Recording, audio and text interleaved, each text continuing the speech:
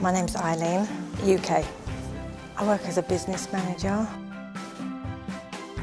The best things are we're able to do business across Europe and free movement of people. The worst things are immigration and what is seen to be immigrants getting more than the British people. I know that's the press and I know that's the media, but that's how people see it.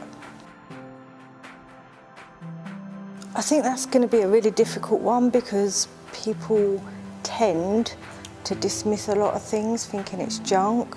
So maybe I think we should kind of not bombard, but maybe text message, internet, or even some sort of information advert so people know where to go for the information. The information we're getting, we don't even know if it's true, so maybe there should be someone, you know, you know you're going to go to a website and that is facts, like a government website, you know it's going to be the truth, not everybody else's input or opinion. I think that's a really difficult one to get the truth out.